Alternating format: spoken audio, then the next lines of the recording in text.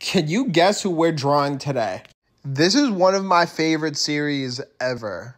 The level of detail in these games was crazy, especially when you look back at the PlayStation 2 days.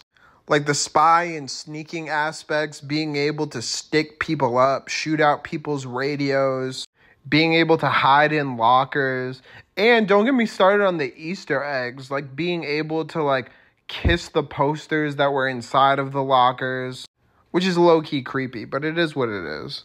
I had an Xbox 360 at the time, and I went out and got a PlayStation 3 just so I could play the sequel to this series.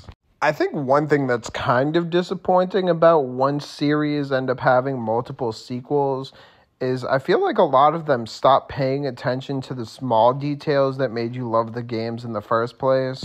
I feel like you saw this with the leap from San Andreas to Grand Theft Auto 4. I've noticed this with the Far Cry series. I've definitely noticed it with this series. But if you're a fan of these games, let me know who your favorite character is, and I might just draw a duck. And with that being said, here is the final result.